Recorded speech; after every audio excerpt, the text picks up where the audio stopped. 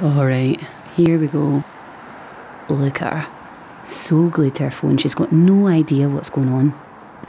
Which is fine, if you don't mind looking like a tit in front of strangers. What is so interesting anyway? A pointless deep dive into your former flatmate's ex's, mates from uni's, wife's boss, boyfriend's sister. That before you know it, has taken up your whole night just to find out that she's doing great and is still annoyingly hot. Oh dear, now you're checking yourself out. What is the point? The cameras on those things are rubbish.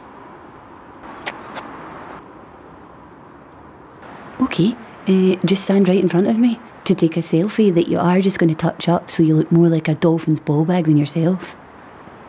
But you do actually have to move. Move! Excuse you? Excuse me? I'm just going to be the big... Oh, I'm so sorry.